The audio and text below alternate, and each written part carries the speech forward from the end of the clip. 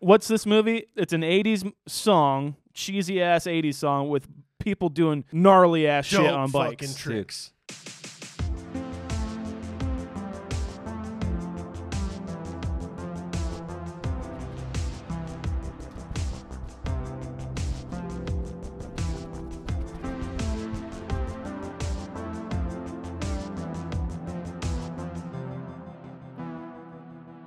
Well, hello there, and welcome to a brand new episode of the Confused Breakfast Podcast.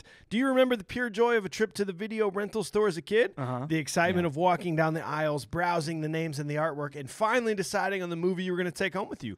Sure, it's hard to beat the ease of the modern era and streaming platforms where you don't even have to leave your house, but there was something truly special about making that trip as a child, picking a movie out by hand, and riding your BMX bike home to watch. On this podcast, we revisit and dissect some of our favorite childhood movies from that magical era to see if they still move us the way they did as kids. I'm your host, Mike Schulte, and joining me as always, the two illegitimate sons of Hollywood Mike Miranda, Shaun Pryor, and AJ Vance. How the heck are you? From different fathers. Of course. Or mothers. Mothers. Whoa. That's not how that works, Shaun. I have no idea how it works. Yeah. Well, we are so delighted to have you here with us today. If you're new to the podcast, you're at the beginning of an episode where we take a classic movie you loved from childhood and give you every single bit of information you could ever need about the movie while dissecting it scene by scene. That's me. So stay tuned for all the fun. But before we get started, I want to tell you how to connect and support this free and ever-growing podcast. Always will be free. Yeah. First, give us a review on Facebook or your favorite podcast platform. It means more than you would ever know for us to log in and see that, the 5 stars went up a couple. Yeah. It's huge. We love that. And breaking news, if you didn't hear in the last message, podcast, Spotify lets you give star ratings now. If you listen on Spotify, you get in there and you just go, bam, and hit that 5 star. Sooner or later, they're gonna allow you to review it too. Right. So just Right. get on there, get them 5 stars, get your words ready to go, and once they do, we'll let you know when they. We'll tell you. We'll tell you exactly. Yes. All right, boys, it's time to introduce today's movie. On this episode, we discuss a movie that you have either never heard of or a movie that you and your siblings wore out the VHS copy during childhood because you loved it so fucking much. Yeah, dude. A movie that taught us to break the ice and follow your dreams, and that indie DIY methods can overcome corporate money-filled competitors if you have thunder in your heart. Every single time. A movie that most certainly caused a major increase in BMX bike sales across the country. We are, of course, talking about 1986 RAD. Roll that.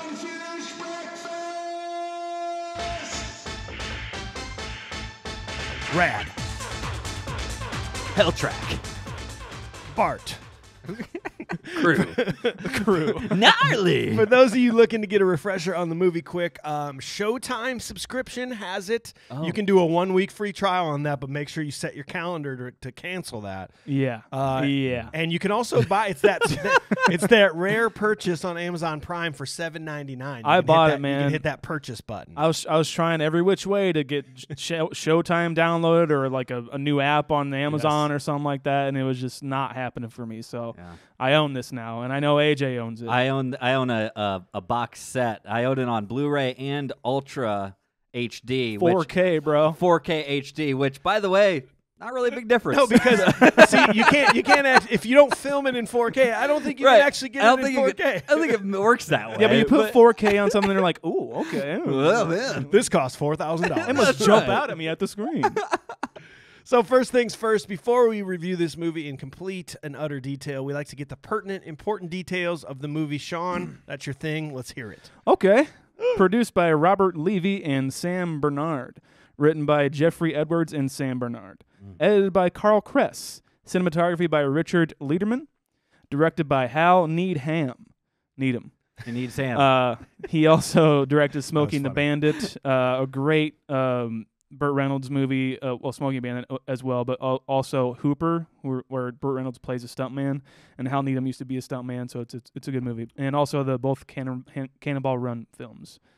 Here's the cast: Bill Allen, Lori Loughlin, Talia Shire, Ray Walston, Ali Weiss, Jack Weston, Maureen Thomas, H.B. Haggerty, Chad, and Carrie Hayes. A little tidbit about those are the twins in the movie. Yeah. Rod and Rex. A little tidbit about them is like they went on to do like probably the biggest things of anybody in this movie. Yeah. They wrote the Conjuring movies, and also like some of the Annabelle ones, and like Crucifixion. So like you didn't know that though, like did no, because you wouldn't recognize them. No, you just know the names. They look like they've written some movies. No. During research, I'm like, oh shit. Okay, I like those movies. Cool. Damn. Obviously, look at that. I mean, look at the main character is based off a real person named Eddie Fiola. He also consulted on the film and did most of the stunt work for crew. Oh yeah. Lots of the stunts. Like I thought when I first watched this movie, it was all Bill Allen. It was pretty dope. They covered up pretty well, I guess. There's a few we'll get to that maybe weren't so good for stunt doubles. But yeah, we will get to that. 1986 also saw a similar movie in Thrashin'. They were kind of competing next to each other, which is just, I think I own the movie. I haven't seen it yet, but I'm pretty sure it's just the same story, just on skateboards, and Josh Brolin. Dope. Okay. Some of the stuntmen got $500 per fall. So especially during the hell track sequence, which we'll get to, was kind of a bitch to film. Yeah. They were kind of hesitant about it, so some of them were like, we need some sort of incentive. So they said for every fall you get $500. One of the stuntmen fell 3 times. So like one scene. Yeah, that's our boy Hollywood Mike Miranda. Yes. Released in March 1986, RAD made $2 million on a $3 million budget, and the producers were not happy whatsoever. When the VHS and Laserdisc came out, the movie gained a pretty decent success. For a long time, a DVD and Blu-ray were not released. Fans wanted a proper updated release, so Vinegar Syndrome finally released a 4K version for all to see, in which AJ owns. Yeah. And that's kind of it for this for now. I got an interesting one for you. Maybe you didn't come across this. I dug deep for this. So you said that Hal Needham was a stunt person. He is the acknowledged inspiration for Brad Pitt's stuntman in Once Upon a Time in Hollywood. That's right. Really? He was Burt Reynolds' stuntman. He's literally what they based that character off of. That's amazing. That's so cool. I didn't know it was Hal wonderful. Needham, but I knew Yeah. that they based it off of Burt Reynolds. Hal Needham was stuntman. the one. That's awesome. That's so cool. All right, so next we like to give the audience a little insight into what we thought about the movie the first time we saw it. We gotta build that nostalgia rating before we strip it away. Sure. So do. AJ, we're gonna start with you, man. Tell us what you remember about seeing it, what your rating was. We gotta know. You always start with me. Well, your letters begins with A. Yeah, that's a good point. Yeah. Like the very first time, I'll tell you about the most important time, is because we went on this canoe trip with the Boy Scouts, right? And my dad's truck had one of the VHS players in the console. Yeah. Hell yeah. With the little TV, Oh, pop yeah. down. I mean, that was like the Ritz. You know what I mean? It was Yes. like, ooh, man, that's living large. And but we the only VHS we had now during this time, like we had to do a late start. It was raining like most of the time. There was a safety issue. The river was rising, so we got like postponed like a day and a half for our like actual canoe trip. In that time, we mostly just sat in the cabin of the truck and just watched RAD, because that was the only VHS that was in the truck at the time. Sounds amazing. And we just basically watched this on repeat. And I mean, I will tell you, I have seen this movie probably over 50 times. Yeah. Nice. Yeah. So I love this movie. It's freaking wonderful. I love quoting it. I have to give this movie, even being a kid, I'm going to give it an 8.6. 8.6. Shaun, what about you, man? The first time I saw this, I knew AJ's affection for it, because on our other podcast he had brought it up a lot, and so Too much even. yeah, oh yeah, annoyingly. Yeah. Have you ever seen RAD? So Very no, I frustrating. fucking haven't. I'll just buy it for him. Hey, you just said the word RAD. Have you ever seen RAD? You must have seen the movie. No, it's not where the word comes. I just think that's where the word comes from. Okay, go ahead. So I bought AJ that Vinegar Syndrome Blu-ray for his birthday or something. I don't know what it was. Yeah. And so the first time I saw it was with AJ down here in this basement, drunk, Just drunk. so hammered. Yeah. And I had such a good time with it. It was maybe like 4 or 5 years ago, Maybe. 3 or 4. Yeah. But I'd have to say back then it was a good time. I'm gonna give it a 5. Give it a 5. Well, for me, this is a 10 for me as a kid. Wow, This is everything for me as a child. The soundtrack, the bikes, Hell Track, the underdog story. Absolutely plain and simple. One of my favorite movies as a kid. I bought it on bootleg DVD on eBay like 20 years ago. Nice. Oh, man. And that's how I rewatched it for this, not knowing that I could actually get it in like 4K. So it had like VHS lines going on it, very blurry.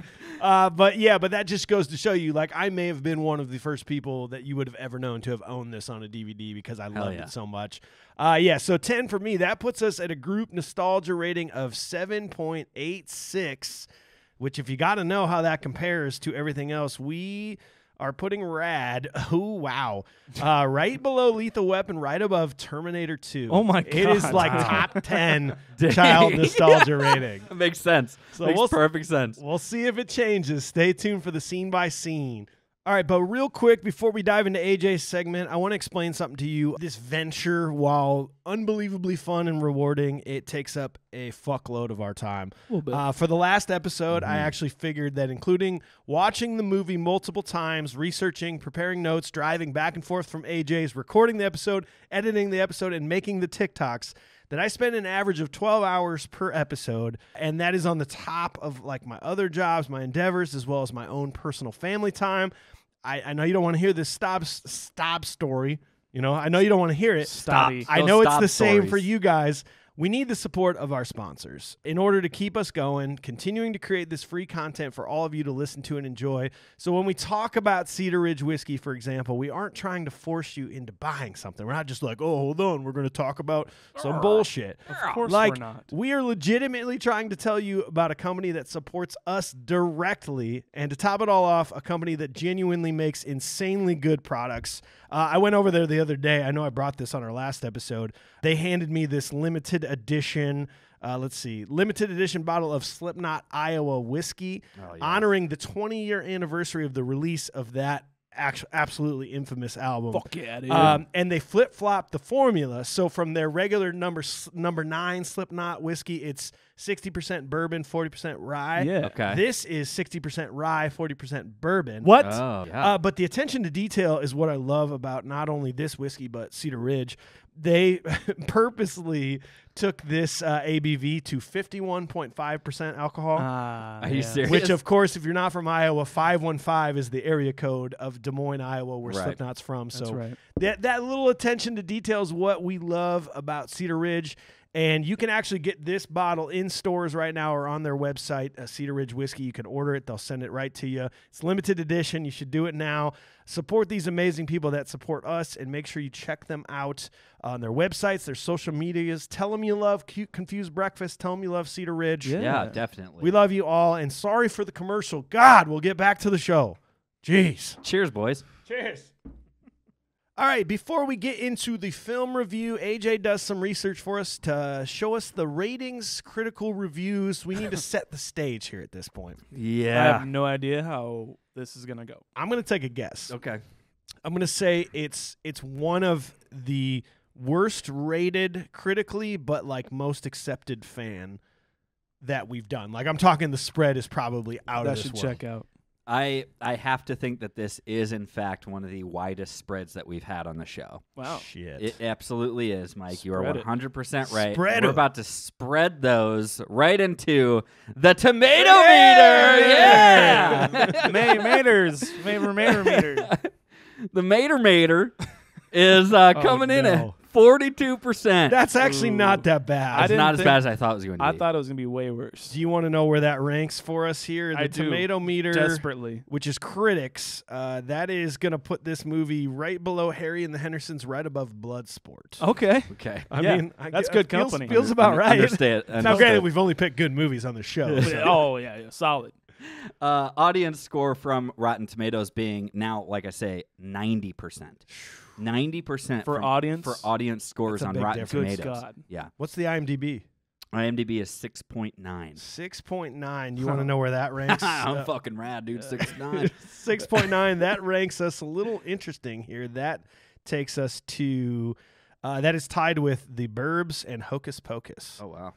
for fan ratings. That Man. feels kind of cult classics, sort of right there. It feels right. It feels kind of right. I mean, with Harry and the Hendersons and Bloodsport, too, it's just like that's perfect company. Yeah. Yeah. If we were going to go ahead and jump over to a couple of critical reviews, the critical reviews were just not appreciative of this movie. I've got to tell you, if you're talking like for instance, LA Times is a 40 out of 100 technically. So the LA Times said it lives on its action and dies on its gab. It also would have been better without all those songs about catching the thunder and grabbing the lightning and going for the glory. It sounds like a rejected ad campaign for Old Milwaukee. No. If it was, we'd all be drinking Old Milwaukee right now. Right. The entire United States would. Damn right. Listen up, Coors. In movies like this, action is often enough, but here it's just not radical. Cute. The Globe and Mail of Toronto gave it even lower marks here, and that was a real quick one. RAD has the best opening credit sequence since the last James Bond picture, but it has nowhere to go from there. It doesn't even try. Come on. Okay. All right. Okay. We're having fun. We're having a good time here. That's right. This is a 1-star review, entitled "Blinded by the Bike." All right. This is 2005 by Toto Rojo, number 1. I'm going to try to make it through this one, guys. It's a slightly longer one, but I'm going to try to make it through all the way, okay? Okay. This movie is so sloppy it needs to wipe. It seems to me that every comment submitted for this movie was written from the perspective of a jilted boyfriend with no self-esteem. Sure, she treated me like dirt, used me for the meager earnings I made at the food mart, and left me for my stepdad, but I love her. I don't know. He's just really going on a tangent here. Yeah. The movie is terrible. It should be described as the Karate Kid light on BMX bikes. Kinda. The direction is sloppy, and the acting is shallow as the kiddie pool full of schmucks that try oh so poorly to defend it without a shred of objectivity. I guess. Mm-hmm. Anyone who makes it through this heap of hooey more than once, much less bought a copy, has signed their own indictment for bad taste.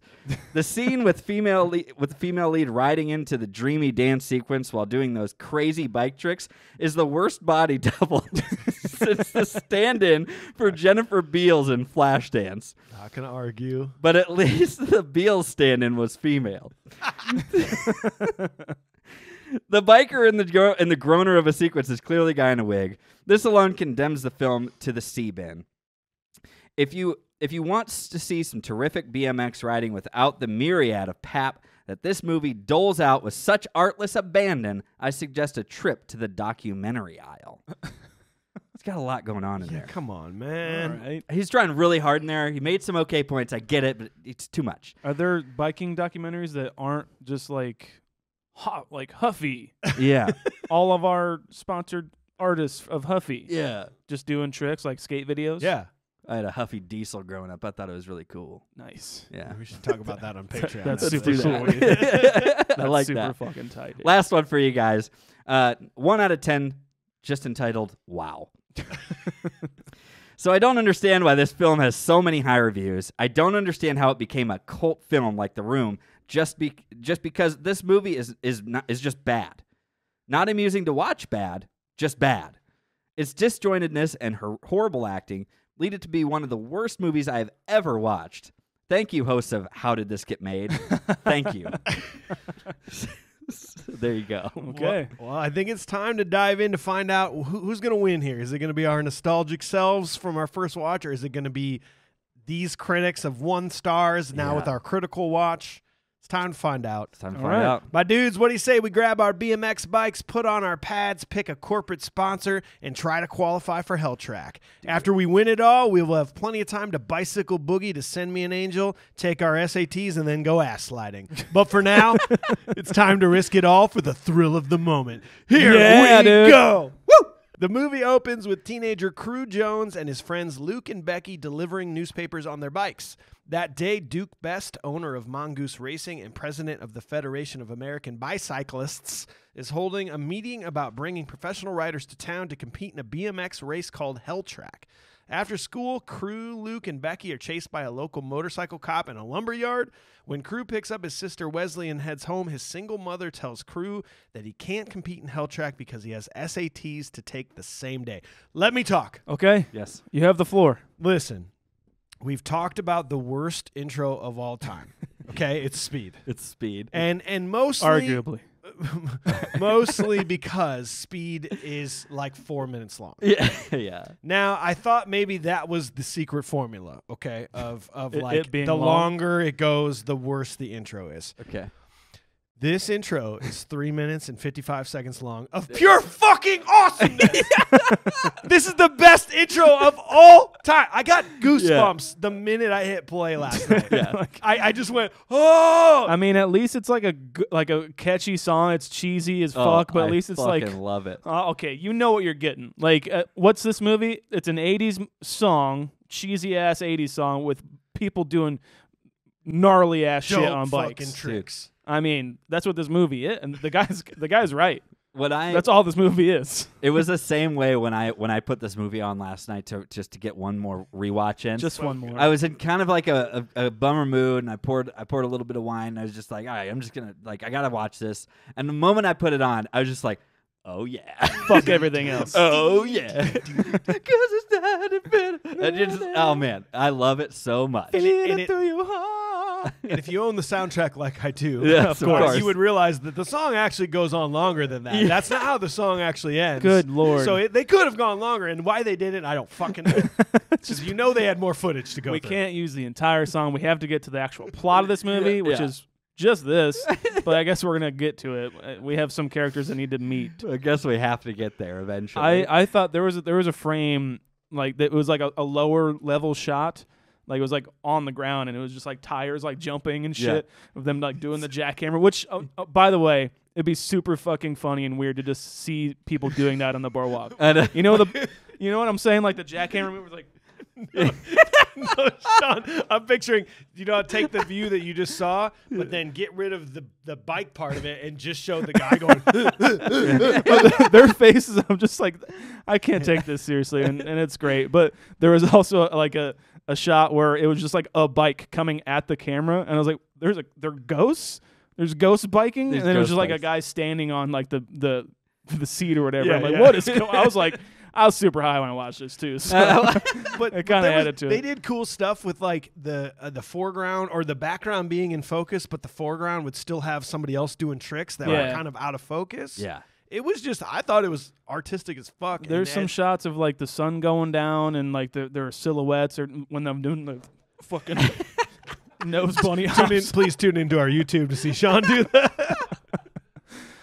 Just like, damn, dude. Really fucking pounding that ground. He's just going to town, man. Do you guys think that this intro scene was a play off of the popularity of Paperboy on NES? God, I hope that came out in 1984. It really like brought that to mind for sure. Yeah. Absolutely. I do like though, like it's such a cheesy 80s movie that does this trope where like he like fucks up a delivery of the paper or whatever. He's like, on the porch, you idiot. And he's like doing a spin move on the street. He's like, that's not gonna help. Yeah. Like I need it on my fucking porch. Yeah, exactly. I'm old. I can't walk out to my grass, dude. Flips it around. Have a nice day. But there's also people like he throws a paper and like hits something or something like, and just like the neighbor's just like, there he goes. There he goes. There he goes again. There's Crew. Oh man, he's really gonna get out of this town. Crew and the boys. I found myself thinking about if this were happening in modern day, they wouldn't be like, that Crew. They'd be fucking Karens about the whole thing. Like, you rode through my fucking yard. Yeah, I'm taking you to small claims court. And then they'd be posting on their Facebook group for their neighborhood. Did anyone see the Paperboy? Is anybody else not getting their paper on their front step? Just asking. Just asking. Just asking. Oh, God. Is your bike tracked in anybody else's yard? Just asking. I'm not even mad. I just want to know who it is. Just want to know. Does anyone outdoor camera, catch a bike rider in Maybe their yard? any Nest footage they can use? I'm trying to file a report. There's also a scene where like he's like talking, is going by somebody, and the guy says something to him. He's like, "Beam me up, Scotty." Oh yeah, he goes through. Why? Why'd he say that? Actually, you're right. I don't know why he said that. Do people just like do like this neighborhood or this town? There's like, 2 for 1. It's like with no reference whatsoever. Everybody's just using catchphrases to each other. Like, $5 foot long. Okay, You go, Crew. What the fuck are you talking about? talking about? Oh, but and then we get an establishing shot of Burton Timmer. Oh yes, who is establishing his goon status here. Yeah. He's riding his bike, which, by the way, sidewalks are for pedestrians. correct. And he's mad that people are walking on the sidewalk. He's got his stupid little bike with his coffee. Yeah. And crew hits him, and we're already establishing we don't like this guy right off the bat. 100%. Burton Timmer. Tim Burton. Yeah. It is. Timmer Burton. Timmer Burton. He's a bully. Are you talking about the guys that like at the school? I'm talking about the old guy. Oldman. Okay. The old guy that's riding his bike that ends up later on. World doing would the be a lot investment. better without kids. Yeah. I'm pretty sure that guy is in other movies, just like with the same exact outfit and the same exact bike. I think he just plays the old Just biking who guy. he is. Yes. Whoever he is. Actually, I was looking him up. So his name's Ray Walston. He's been in his partial filmography starts in 1957 and goes like at least 10 films a year till 2001. I mean, Nice. the dude's been in a ton of movies. Hell yeah. It's Mr. Hand. Mr. Hand in Fast Times. What? Oh yeah, duh. There he is. Good The call, teacher. dude. Yeah. How yeah. did I not fucking think about that? It's the Burton big Timmer, one right man. there. What'd you think about Duke Best? Duke. Best. So he's the mongoose. He's the mongoose ambassador. guy, right? So with this thing, this is the. Jack Weston. It just seems like there's like the panel of people. Yeah. Like they're talking to it's just the town. the folk. 50 people that are in this town. Yeah. But it seems like they shot all of his scenes without the people, I kind of Yeah. did. right? Because it seems like he's talking to nobody. Yeah. Like he's like, and we're gonna get Hell Track, and then it like stays on him for a second. He's like, All right. Yeah. Thank and then you. it cuts back to them. What being about like, the kids? but yeah, and then it cuts to the crowd, but there's like rarely ever a shot of all of them That's together, true. and so it's like I can see the seams here, but it's whatever. It's fine. I did enjoy. I hated his voice. I think he's got a really annoying voice Yeah. upon critical watch. But I liked some of the bits that he had, like when he goes, "I'm going to give some of my." He's working it out in his head. I'm going to give some of my own money. Yeah. And the guy goes, 20,000. He goes, no. 10,000. 10,000. I did that was like funny. how the one lady stands up. It's like, we gotta get these kids something or whatever. He's like, you're right, Mrs. Like he lets it go. Gray. Gray.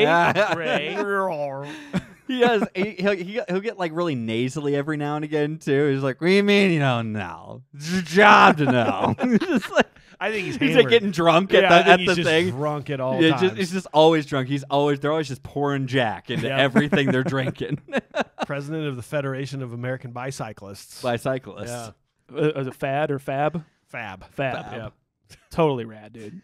And then you get to the again. We try to be critical on this show. Yeah. Not like let's try to think of like why this stuff's happening. How did they get this clubhouse? Yeah. And like where was this, and how do they have full, total, complete control access over this clubhouse? Well, Right. it seems to me, since Sergeant Slaughter keeps coming around and toying with them, it seems to me that they're not supposed to be there, right? Maybe they just do that and they just wait for Sergeant Slaughter to come. Half of me as a child thought that it was just a fun, like he really liked them and it was really fun. Mm-hmm. But then you watch it again and you're like, no, he's legitimately chasing them.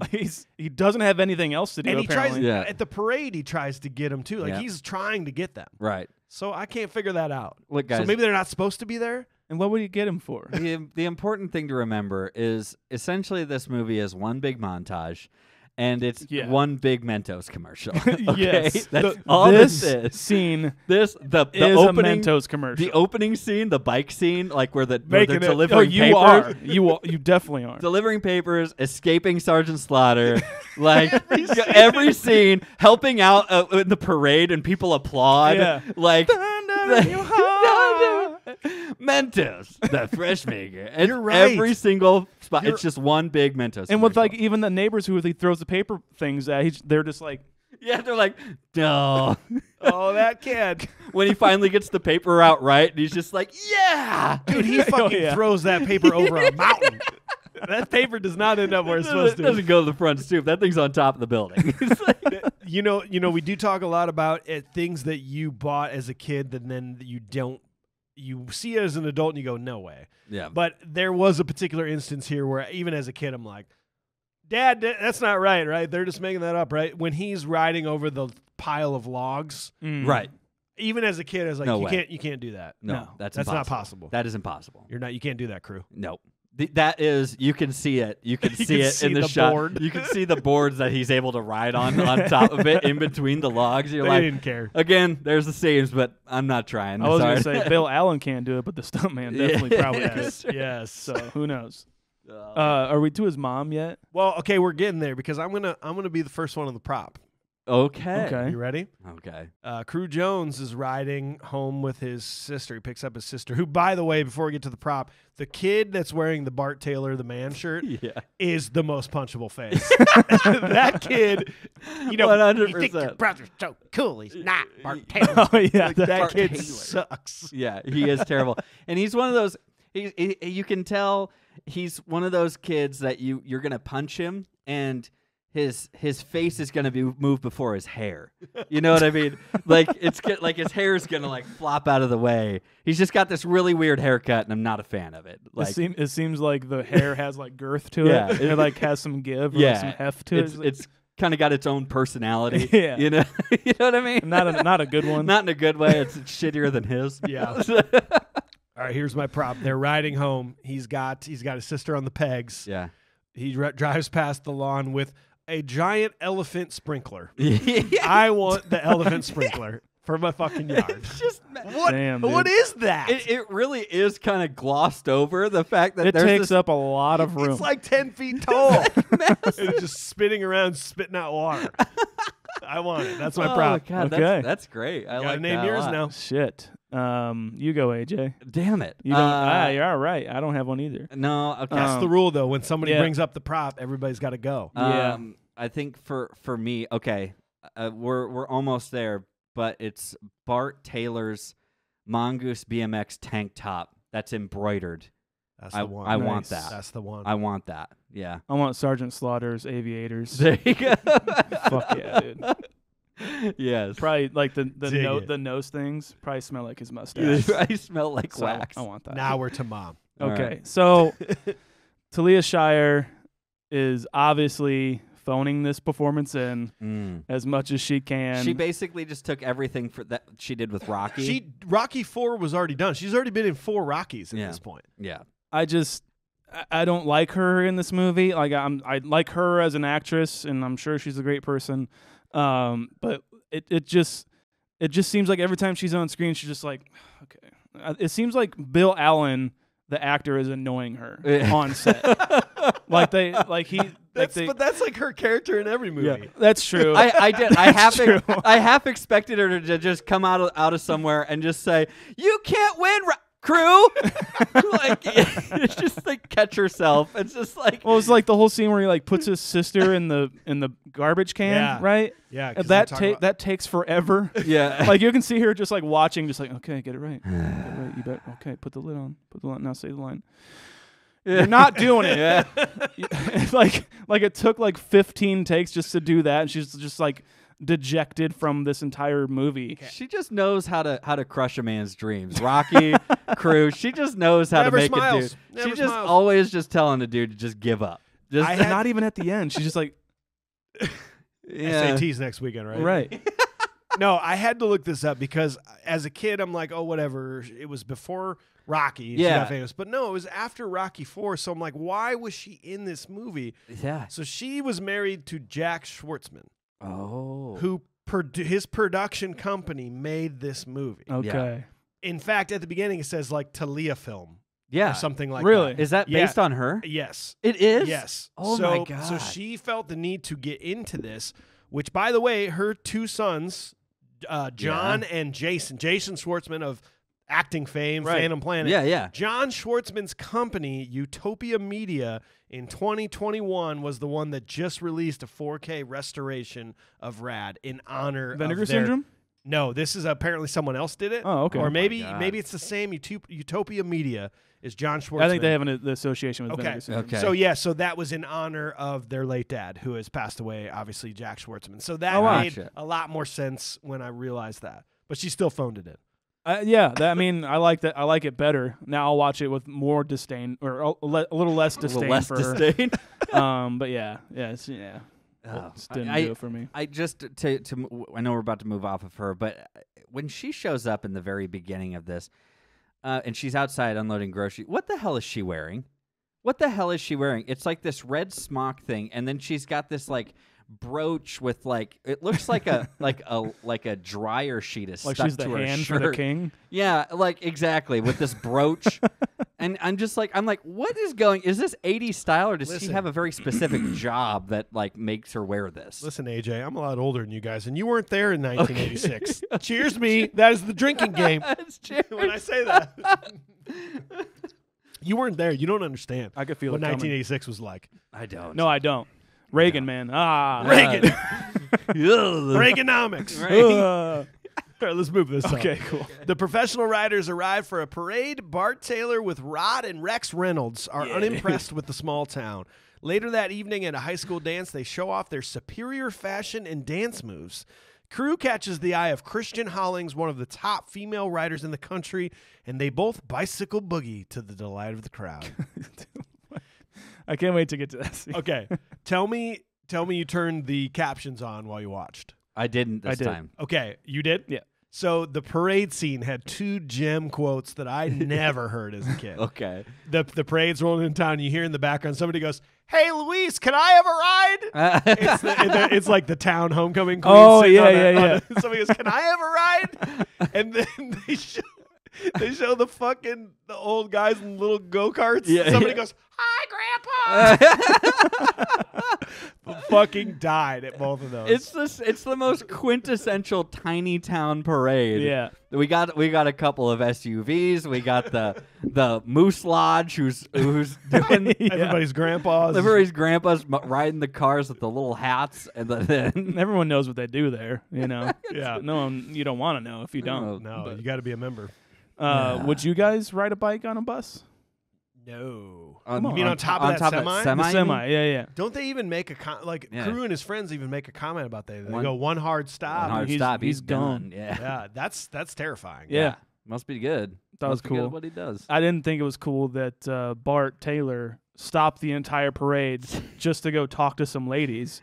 Like, didn't he? Yeah, he did. 100%, It was an ongoing parade, Yeah, and he's like, stopped real quick. "Hang on a minute, fellas. I'm just gonna stop doing what we're supposed to be doing. Yeah.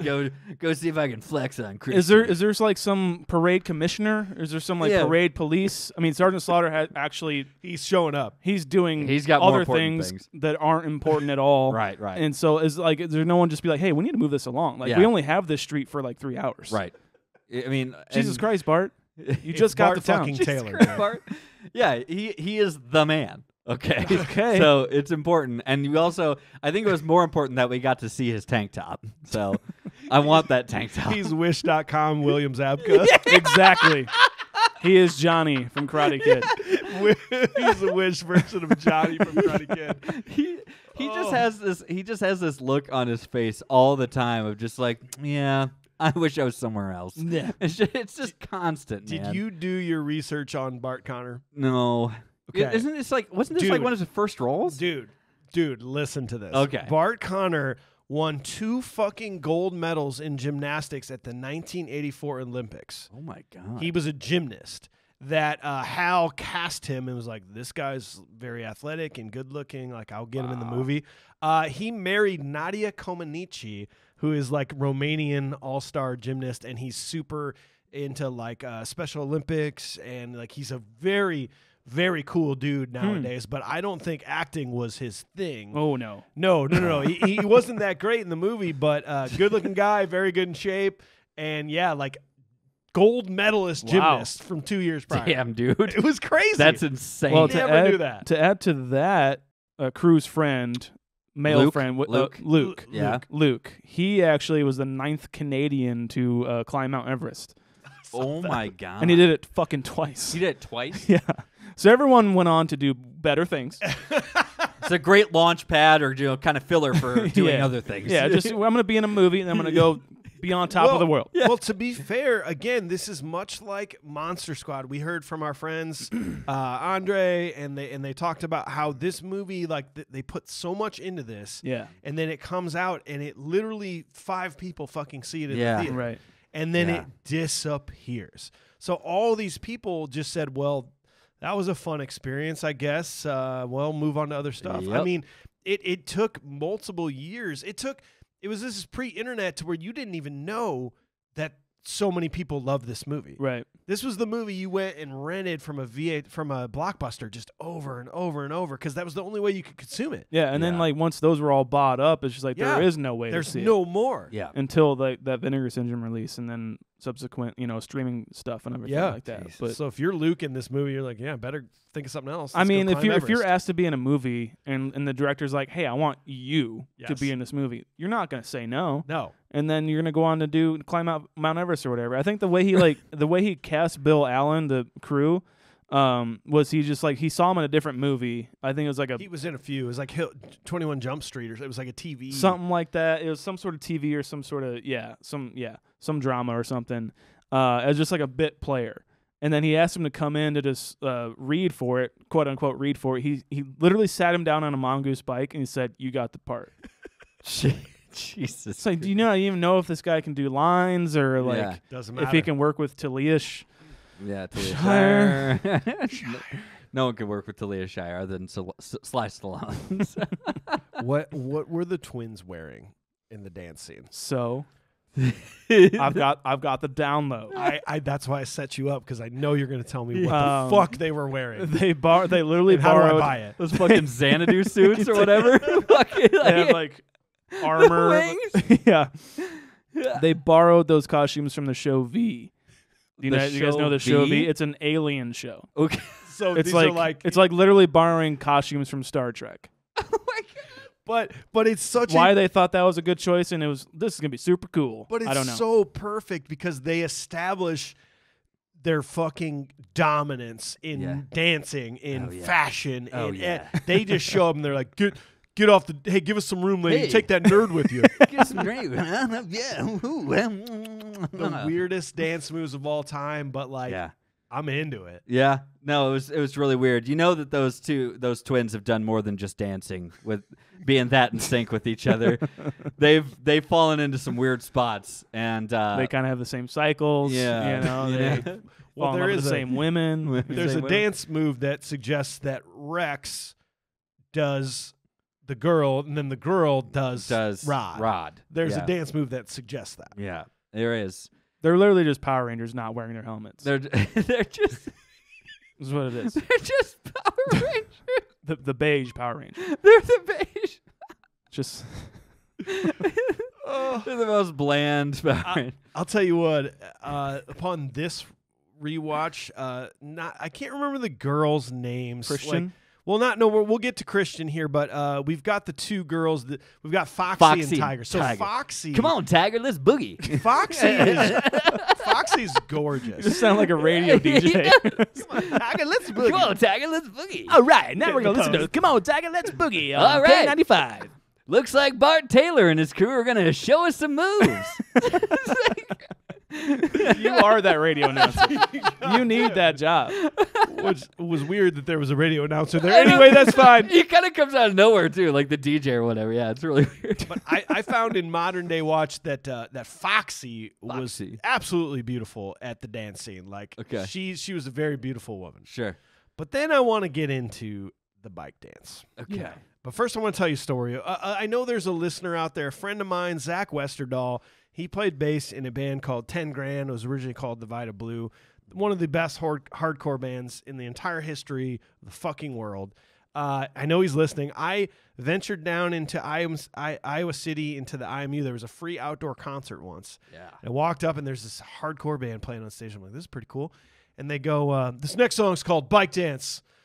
And I was like, bike dance? Are they talking about RAD? And all of a sudden you hear somebody from like behind the microphone goes, "Send me an angel." Yeah. And then they played a very hardcore song that has the best drum beat I've ever heard in my life, but nothing like "Send Me an Angel." Okay. But they just called it bike dance in honor of RAD. This scene, I know many people hate this scene and they think it's the worst scene in the movie. Yeah. I still think this is fucking awesome. So do I. I think it's beautiful. I do too. AJ, thank you so much. I love it because so now we much. outnumber Shaun, who's gonna hate this scene so much. I don't hate it, but I don't love it. I think it's fun. And I like the way they do it and everything, because like like the close-up shots of them like moving and like she's standing on the bike that's on one wheel. Yeah. Impossibly. And she's just like. The slow motion works. The slow motion works. I mean, it brings it. You know, like I like it. I like that kind of down and dirty kind of filmmaking like that. We're just gonna get away with it just by doing this. You know, light it pretty. And we'll just put her on some like spinny and we'll slow the frame rate. Oh, and make sure you put the best song of the 80s in the history of the 80s in the background. And this brought it to fame. Yes. This made it popular, right? Yeah. It's one of the greatest songs in cinema. Then paired with some of the greatest, the absolutely greatest footage in slow motion that's ever graced the TV. The end of The Breakfast Club. Right. Yeah. The song that plays 9 times in that movie, is not your favorite song. But I'm just saying, you got Crew Jones just spicing up the world. You watch out, Uncle Jesse, okay? So I'm going to tell you right now, Crew Jones is on a warpath, and it's paved in moist bicycle seats. It is just moist bicycle seats. But I'm telling you. But AJ, this is the moment where Lori Loughlin becomes every childhood crush. Oh, my God. Yes. The look she gives Crew Jones when he's up on the railing, like that slow motion look. Then as an adult, you realize, you felt something weird as a kid, but you didn't know what it was. But then as an adult, you see that slow motion shot of her thrusting into the seat of the bike. Yeah. That is clearly a phallic penis. Yeah. No, it is. Like, you watch that scene, that is her thrusting into a penis bicycle seat. Yeah. And you don't know why as a child you thought weird things about that. And then as an adult you're like, Lori Loughlin. And then the next day at school you go and climb the pole and you feel funny and your pole feels funny. Yeah. The Cedar Ridge whiskey's really getting me. Sorry about that. Did I say what I just said? I think you did. I do like too when they are dancing, you can tell also that they filmed it 90,000 times, and the audience around them are just like, Jesus fucking Christ. And they're clapping on 1 and 3 too. By exactly. The way. They're not keeping on beating the song at all. They're just like, oh fuck. And they go again. They spin around. Looks like Christian and Bart Taylor are gonna bicycle boogie for you. Are bikes really that cool? Yes. Like what are we doing here? Oh man. Can I get $500 per fall? I will fall right now. She just looked at Crew just with when he was up on that like balance beam, and she's like looking up.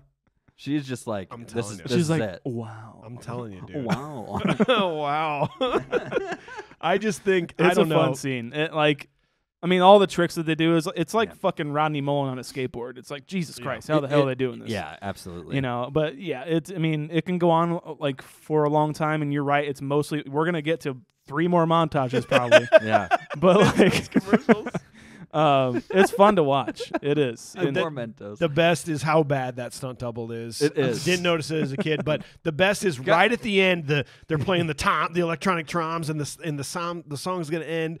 And the guy that's playing fucking Christian does like a triple loop, and then the lights go out, and she's just standing there, not sweating, hair not out of place, hair perfect place, and like, same with Crew, and he's just like, okay.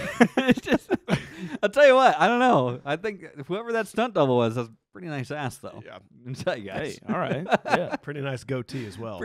Yeah, really kept that thing groomed. So Crew and Christian get closer. She teaches him how to backflip, and they go on a date.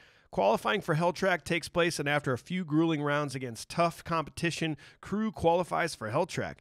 His mom scolds him for lying to her, but agrees to let him chase his dream. Okay, so after the dancing scene, he just runs away. He just goes. Dude, he's got no fucking game. What's he doing? It's like they were like, they had no room in the script for a transition. Like, we need them to talk a little bit after this, probably. Let's have them do that. But like, what do we do after? He's like, he runs. He rides away really fast. He just goes. Dude, okay. Wait, they don't have a moment or anything? Why did you leave? Yeah. He's got no game. Because even before that, that's true. He was showing off for like his other girlfriend. Yeah. Hey, Katie? watch this. Watch this, Katie. Katie, watch this. And who, by the way, looks older than Bill Allen in real life. That girl just looks. You're so impressed by me. Yeah, that girl does not look like she's in high school. Go ahead. Sorry. That sort of hurt me a little bit watching him like do stupid things for his talents to show off for girls, I was like, ugh. That was them. Oh wow, I did that. Oh no. Yeah, like Want to watch me draw? Want to watch me watch horror movies? Yeah, dude. You can't. We're gonna put a barrier so you can't see the movie, but you have to watch me watch it. And so in this part, they had the twins actually stand like that for a reason. It's so symmetrical, you see? You see? Oh, That's right. Oh no. I love you guys. I think I love you guys. Have you ever been ass sliding before? No! I mean, no, because there wasn't a magical slide that existed in Who my. maintains that water pump? Does someone turn it off and on? If that's a free flowing, just like water pump thing, that's not clean water. And I don't want my ass or my balls No. or if I was a girl, my vagina near that at all. I don't want anything to do with that, and let alone just jump in with all my clothes on. It wasn't any thought to this. You take your shoes off. This is the montage where you see that they have zero fucking chemistry.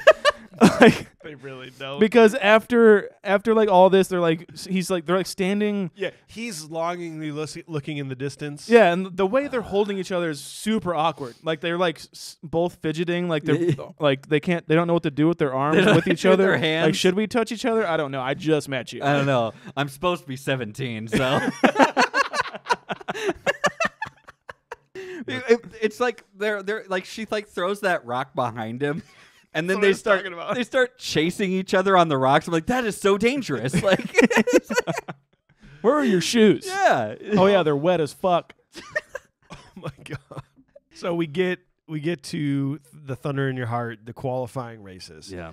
I think this is probably the best sequence of action in the entire movie because it shows off the absolute skill of BMX riders. Like when you see them actually riding as fast as they can, Yeah, it's and crazy. how hard that really is to do. You think about yeah. that. It's incredible. I love that song so much, Thunder in Your Heart. Oh yeah. And I love like I would just watch this scene over and over and over as a kid because it was man. so dope. I do have on the DVD box set that I have. It's a Blu-ray. Blu-ray. Sorry. That's right. He's like, I sprung for the Blu-ray, asshole. You're going to say it. Limited amount. There's, No big deal. Red disc. It's awesome. It's even got like the holographic front and Lenticular everything. cover. And Yeah, it's got a poster which will be hung up in this room. Absolutely. So, but it has the music video to that song. There's a music video. Oh That's my it. And it's God. great. If you guys John want to see Farnham? it, yep. If you guys want to see it after this, we can watch I it. do. Let's do a live commentary as we watch it Wonderful. for our Patreon. Done deal. For our Patreon.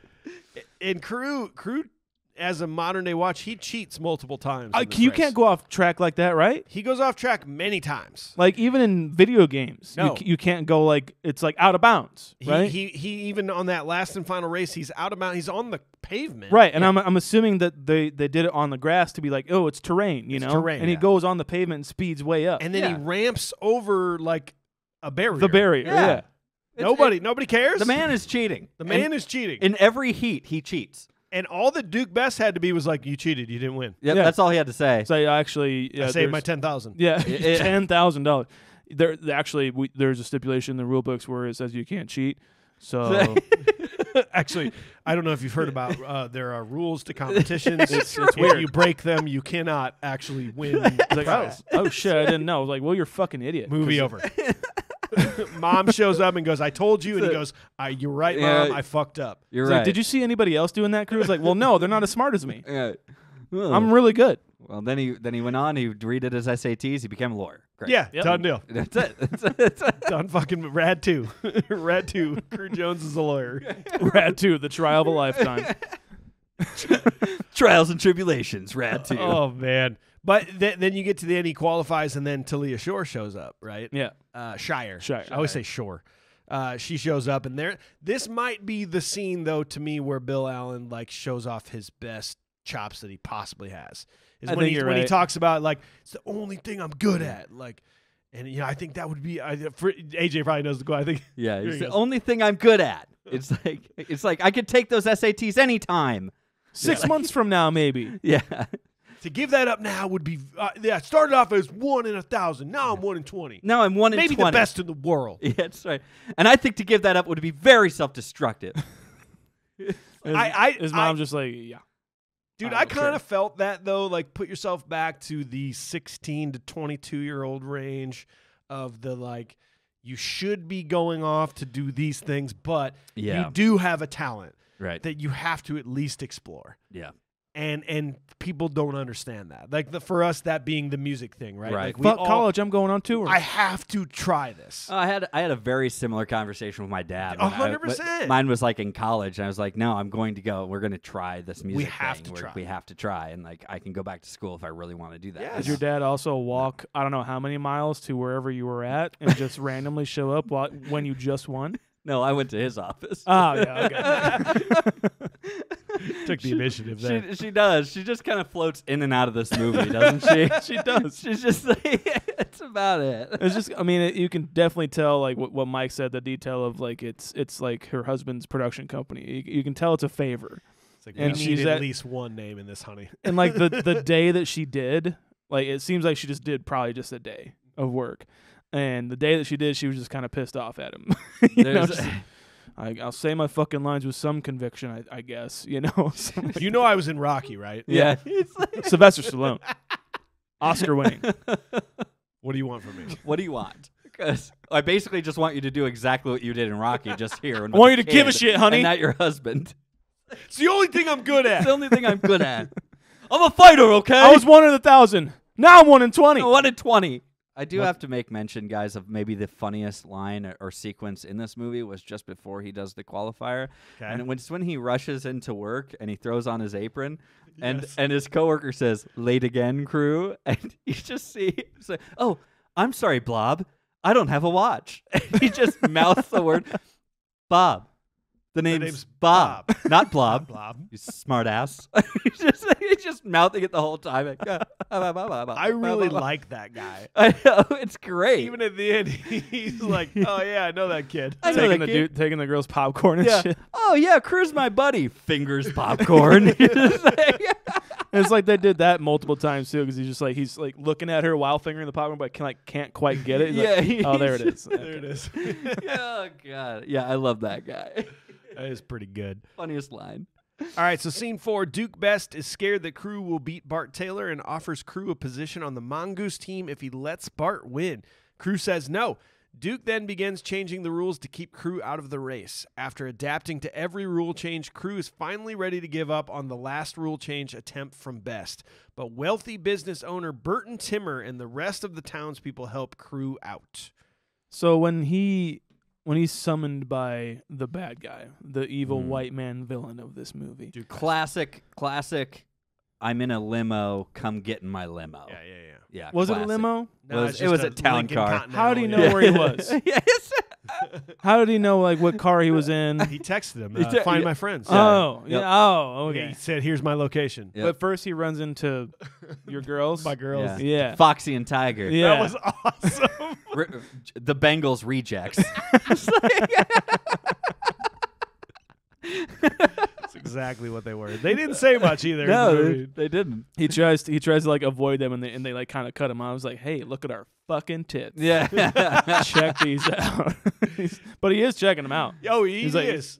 He's doing the sideways. Yeah. Like, I wish I had dark sunglasses. Yeah. Shit.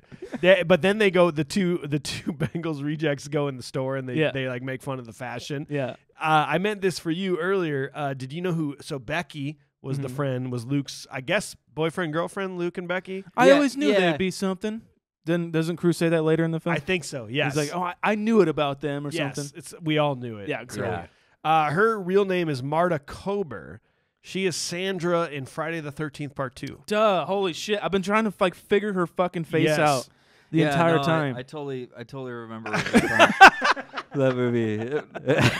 Oh, whoa! Oh yeah! All you horror people out there, I'm gutted. I'm sorry. I'm sorry I didn't say gutted, dude. Thank you, Mike, for saying that. Totally. But She's great in it. Yeah. Oh, she's fantastic. Yeah. We get our Yeah, drama here. This whole scene is the drama of of big versus small, right? Like money versus poor, big city versus small city. David versus Goliath. You said titty, but yeah. Did I say titty? I think so. I've had a lot of Cedar Ridge whiskey. It's fine. I'm glad I'd you like to did. show you this nice bottle here. Look at that. Thank God we're Cheers. spending the night. Yeah. But this is maybe where the adult in me was like, we're due for a montage. What the fuck's going on here? Yeah. Boy, we haven't had a It montage in like seems- 13 minutes. Yeah, it seems to be going on like after the peak of Thunder in Your Heart qualifying, we go a long time before we get any more action. And so, like, when Yeah, we he's, do. like, deliberating with him in the car, it's weird because it seems like they wanted that whole scene to play out, Yeah. but then they shot more scenes with the Bengals, right. just, like, in the store being all bitches and stuff Yeah. like that. But then they cut back to crew and the guy, Just and bitches. and it cuts to, like, them concluding their conversation. It seems like they were like, we don't, like, the middle of the conversation happened, but they cut that out. Yeah. And put that other scene in there just because they're like, it's bad Right. or something like that, you know? That's true. It just seems a little off. It's like they just kind of don't leave anything like. There's nothing even left to imagination. You just don't even really know. It's just like, oh, he must have gave him an offer. I mean, it seems like he might want to take an offer. And we finally do find out later on that Right. he does. Yes. He asks him to throw the mat, the big game. Yeah. Basically. It seems like the editor was like, okay, Hal, Needham, I feel we need to, like, this scene is not working with these actors. We'll just cut it, but, like, we don't have anything else. Like, we got the bitches shopping. We'll just put that in there, you know. Do you really want this to be ambiguous? The old guy asking the young kid into the car to ask him to do something that he doesn't want to do? They say it Are later. you sure? Yeah, Are you sure, Needham? Are you sure? It's fine. Bert's on the phone right now. I gotta take it. Oh, okay. But on further watch, I used to think that Tim Burton, the old man, that he was, we falsely Right. accused him of being a bad guy. Yeah, and he's a good guy. It's crotchety. Not really. Like, But he's not. On Critical Rewatch, he's just moving where the money is. He Right. does not give a fuck about Crew Jones and his kids. He's just like, man, okay, I think they're actually going to do some good here, and I'm going to back up my monetary things here, and I'm going to make sure that I'm wealthy when Dude, this is all over. I don't give a fuck. If this guy lived in 2021, that guy would have so much crypto and so many NFTs. NFTs, Yes. bro. He'd just be all up in it. Yes. Dude, And I have he's zero genius. idea what NFTs are. But you said it. Yeah, I know what the term is. It's good. I'm so lost. You're Good great, man. start. You're a It's great good guy. start. You're a great guy. So AJ, tell me this: Is there? when they need a sponsor and they get the restaurant right, or No, it just they just make crew they just shirts. make their own shirts. They just Yeah. make crew shirts to gain some money and everything like Yes, that. So yes. you tell me, you have your own business called Wolf Den Wears. Yes. Very, very cool clothes, very awesome wares. Expensive. Thank you. very Expensive. They're very high quality, expensive. Yeah. Very, Yes. very comfortable stuff. Do you just buy shirts and make stencils and then just paint the logo? Yeah, I use a special kind of paint roller. It's Yeah. probably not as fluffy as the one they're using. Okay. But yeah, I just basically take a paint roller. But they had the technique right. is Oh, what you're yeah, saying. no, Okay, it's okay. genius. Cool. Genius. Yeah, no, it was amazing. And those are built to last, right? Oh yeah. Yeah. Okay. Yes. Yeah, Cool. yeah. I'm just making sure. It's like anything, man. You take care of your equipment, it'll last forever. giving people behind the scenes, you know. Dude, oh yeah, showing a little bit of that. Yeah, I appreciate that. No, it's great. It is the most No. frustrating thing to watch when you see them that they're doing this, and you're like, oh my god, this is not how things work. But they did it. I mean, you know what? I have to applaud it because that's like bare bones. That's true bootstrapping your way to the top right there. Was it $10 a shirt? Is $10 that- a shirt. That's a solid deal. $10 back there in 1986. What is that, So- AJ? Off the top of your head? $23. Okay. I'm gonna double check that while you guys talk.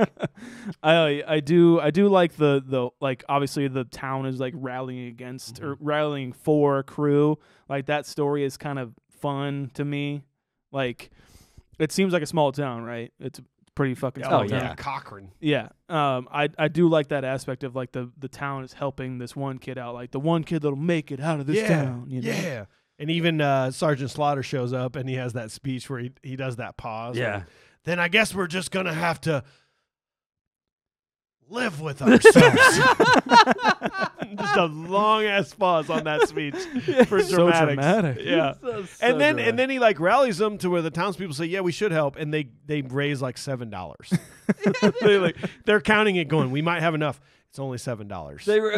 They raised like maybe $5,000 or something like that. It was something like And I they think needed 50. you need $50,000.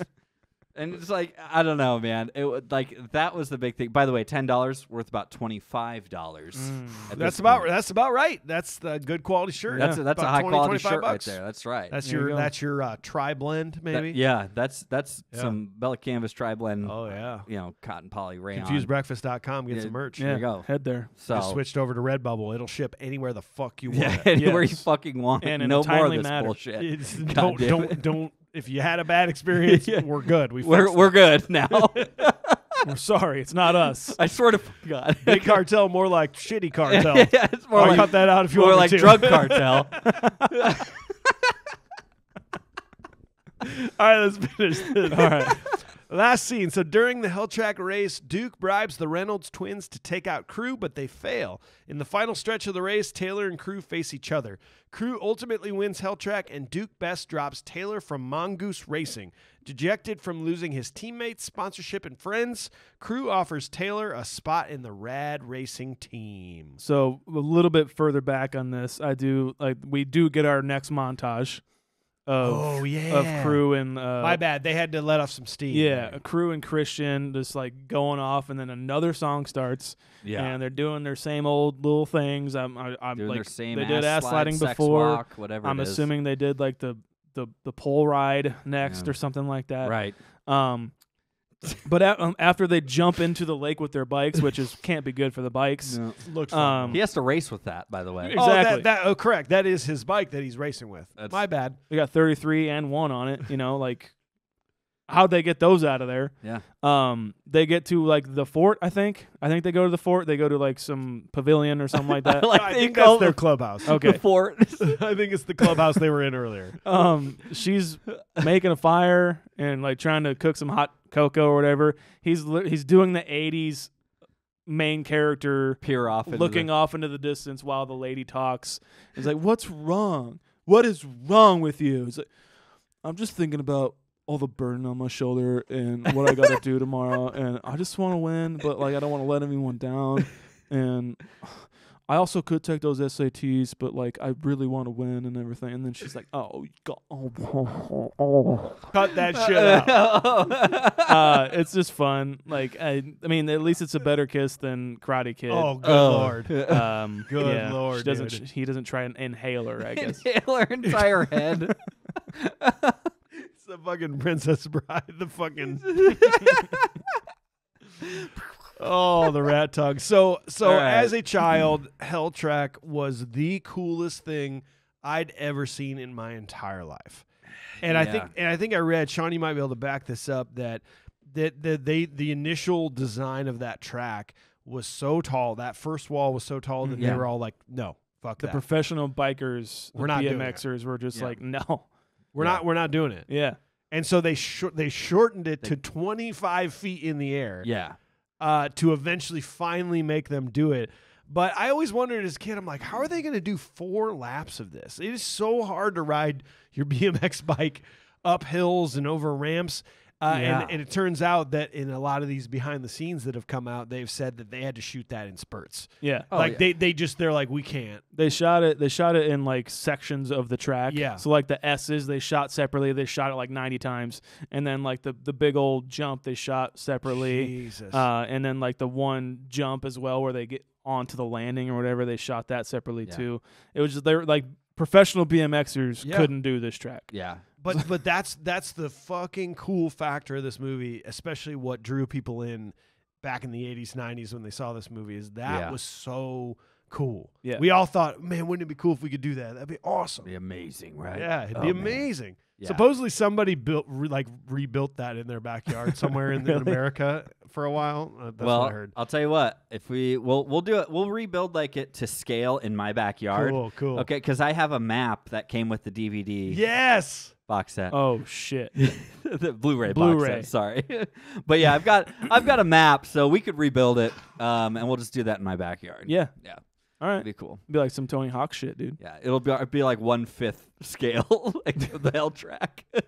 I also want to say a little earlier than the actual race is when like he makes up with Christian. Yeah. Does it in the most awkward, weird way. You got the quote? They're at the ice cream shop, and I don't think I have the quote, but they're just like in front of the sign where there's two people sharing an ice cream cone, and they do the same thing. I'm just like, oh. What was that? It was cheesy for you guys, or Yeah. Okay. Will you Creamy. be my friend?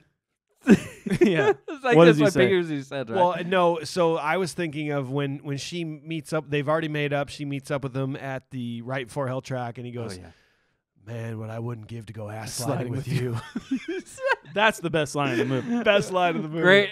God, what I wouldn't give to go ass sliding with you right now. Whoa. Hey, baby. All right.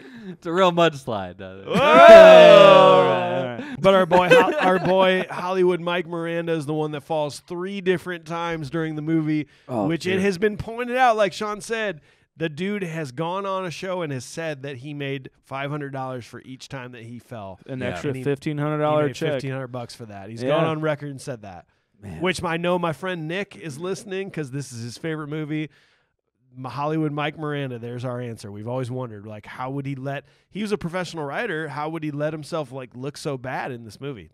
$1,500 There you bucks. go. I would do that too. The announcer, Which is the equivalent of $4,127. If you guys paid Basically. me $1,500 right now, I would look like I would do like horrible at a podcast. I'd just tank the whole thing. Oh, Yeah. so you'd take yourself from ultra level Shaun. It's to just so fucking shit. funny. Yeah. Just like the best one on the show. Yeah, to yeah. like right down here for Just $1,500. like never done it in your life. Yeah. Okay. Yeah. Wow. So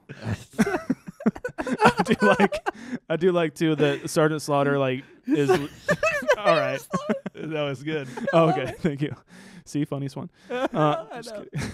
Sergeant Slaughter's like on his side now and says, "Go balls out," Yeah. which was the original title of this film. It wouldn't have worked. It wouldn't have worked, man. It wouldn't have Like worked. if you title your film "Rad," there's no way. I mean, I guess there is a way because we just got through that. Yeah. That there's gonna be bad press for you, or they're gonna take the name and put it into like a little pun. You know, Yeah. I guess they could be like "Rad is bad." Yeah. That's whatever. Not that. so radical. Yeah, but they can't say Like, like okay. if the movie was called like Dead on Arrival. It's like, well, yeah, this movie was dead on arrival. Turns you out know? it was. So like if it's like called Balls Out, it's like it doesn't go balls out or something. Like Balls in. you're already setting yourself up for failure with a dumb title like that. So I'm glad they changed it. You know.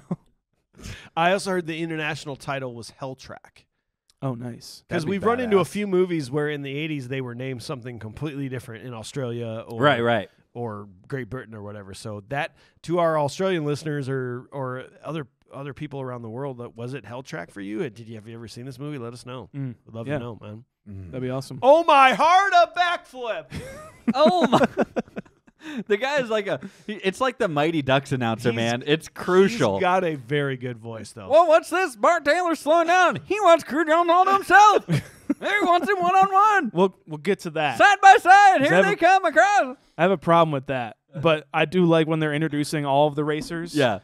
All of them have such derpy faces. And because those are all real riders. And they all They don't appear know how to in be that on camera. somehow. Yeah. and that was maybe a bad choice. Like that takes 4 minutes of screen time. To It just be does. like, It's just here's a all whole 20 thing. racers. And sometimes the cut wasn't fast enough. Like Yeah. if this were modern day Adobe Premiere, we'd just be like, we just fucking cut Yeah. that shit. But then Like- when it goes, Hollywood Mike Miranda riding for the GT team. Eddie Fiole, right there. GT. Mongoose. For Mongoose. Dino. That's right. The It twins, takes a Rad little- and Rex, riding for Mongoose. Bart Taylor, the one and only, And Crew Joe. and the hometown hero, Crew Joe. It is. There's a few things that just go on a little too long in this movie. Critical. The other end of it too is like what really bothered me about this, and I don't know why it bothered me so much, but they go through and they're doing all the stunt guys, right? All the other 17 16 like professional BMX riders, right? And every single one of them is just stinging the camera dead on, and they're just like, and then they just like they're just mark it, and they'll just be like, Hollywood Mike Miranda. It's just like, okay, and it's like, and then you get to Crew Jones or like Bart, and they're like waving to the crowd instead of stinging the camera. Absolutely, like Kevin Darnellton, he's just like. The guy in the GT team with the dirty ass mustache. The dirt mustache. Oh man, dude, he's just it's pretty good.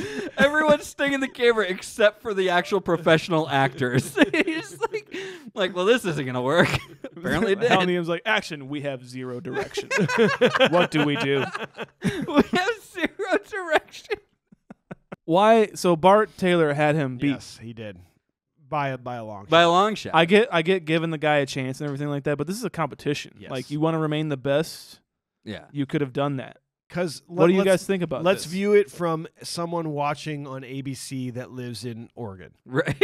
You know nothing about Crew Taylor or Crew Jones. Like Crew Jones is just like, oh, he's a local guy. And he looks like a shitty Evel Knievel on that bike. Yeah, and he's wearing a hockey helmet. No big deal. Yeah. So anyway, no, they don't. They're not going to go, oh, Bart, that guy's so good, and Bart wanted to prove his worth to this guy. Like, there's no internet. No. There's no chat rooms. So it's just this town that knows about Bart? Yeah, so that's all. So it was a terrible move on Bart Taylor. It was a very the worst thing he could have done for his career. He also took out one of his own teammates on purpose, by the way. Rod and Rex, dude. Yeah. He like one of them got hung up beforehand and went off, but then it was like one of them was right on his tail, and he tail whipped him basically and bumped him off and took him out. Yeah. Oh, he wants Crew Jones all to himself. He wants him one-on-one. Yeah, we're gonna have a showdown here, folks. And like the law of physics applies here. Bart Taylor is at a complete stop. Crew Jones is going 15 miles an hour. Right.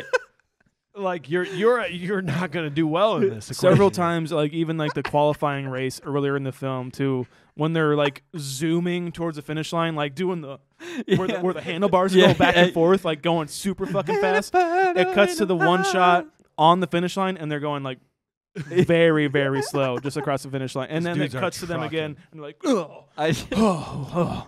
that's super fast. I just like to think of Bart Taylor. He's like, oh, he wants Crew Jones all to himself, and he's like, yeah, come on, and then he's got to do the awkward like try to get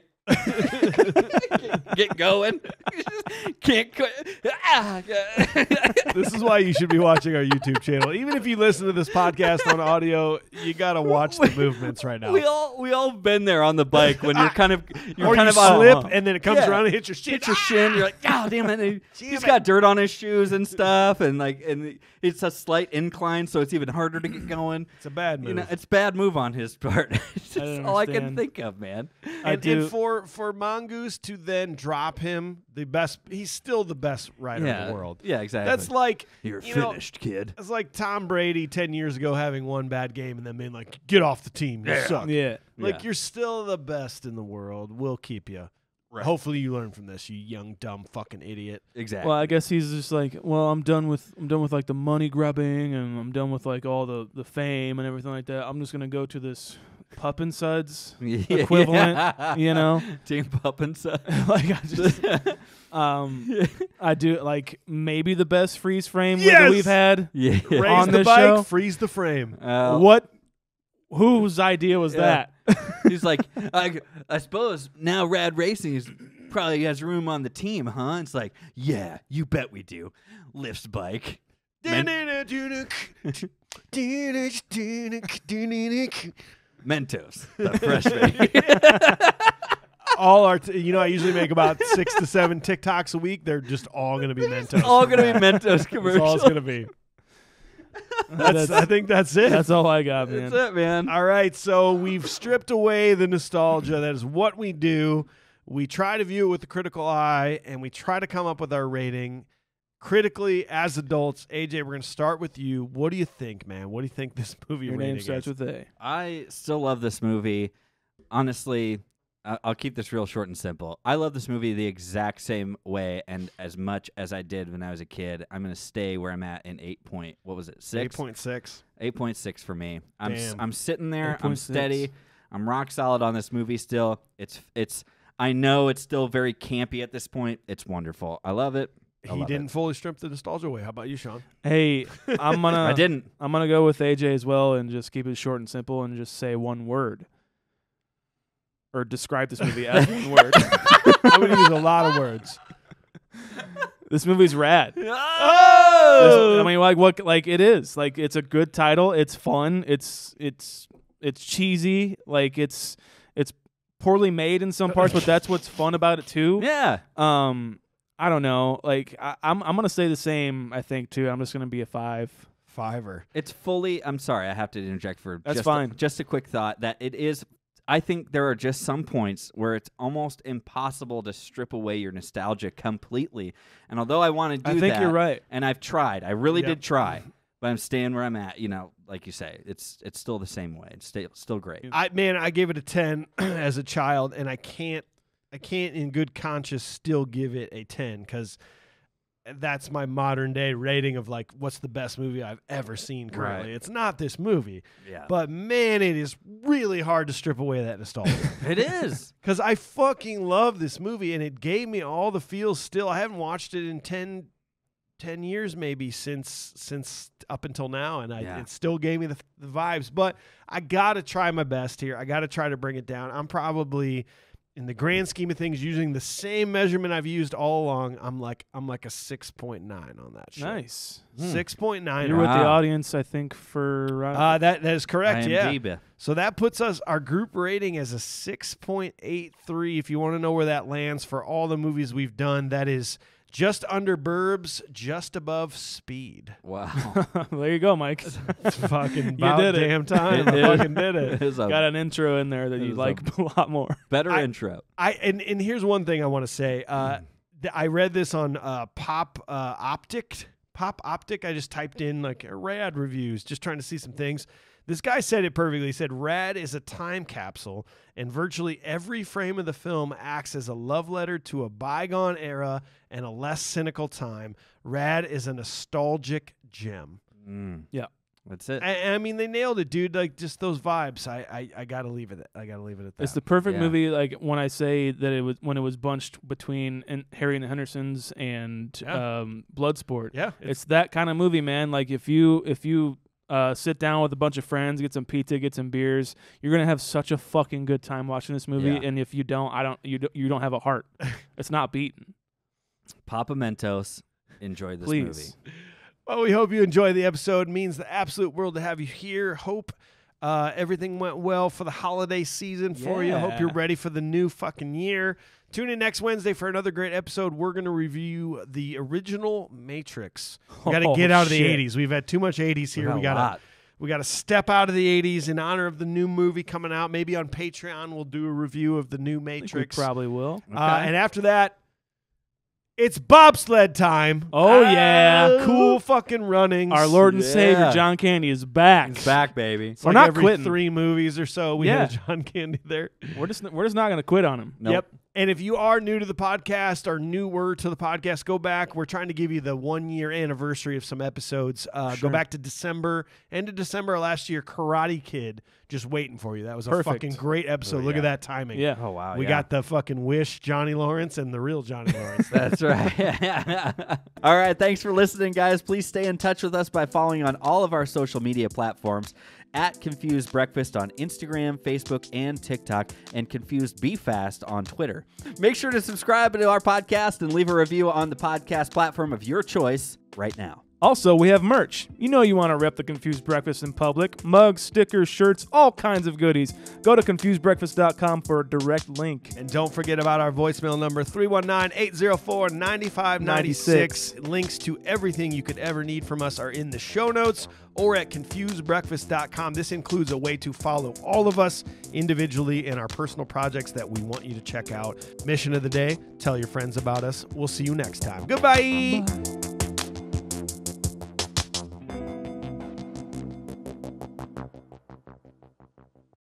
Mike. mic, as they say. That's what I slay. Yep. Every day. Every day. I'm the rhinoceros. My lyrics are bottomless. Yeah. Yeah, right.